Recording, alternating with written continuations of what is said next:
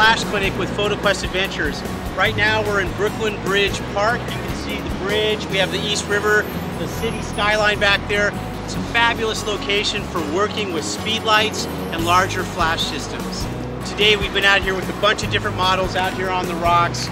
These flash workshops were designed to show complete beginners and intermediate users how to take their flash photography to the next level.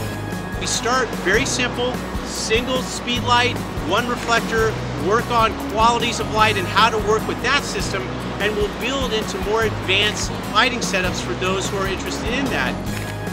We have a whole bunch of gear on these workshops, from Elinchrom, Lastolite, Manfrotto. We have reflectors, tri-grips, overhead silks, a variety of soft boxes, including the 6.5 foot Octabox. So if you've ever wondered what it's like to use one of those giant lights, we use those on these flash classes.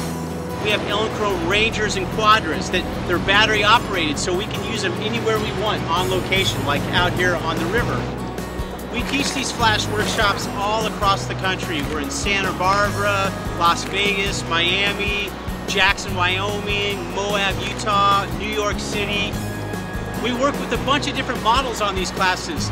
A lot of people have never actually worked with real models before, and it's a really fun part of these classes because depending on our location, we might hire cowboys, we might hire Elvis, showgirls. It just depends on where we're at. We go through talking about posing and working with talent. What are you going to learn on these flash classes?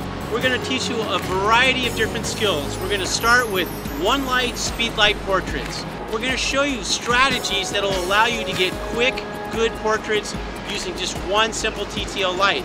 We're going to talk about lighting ratio between your speed light and the available ambient light.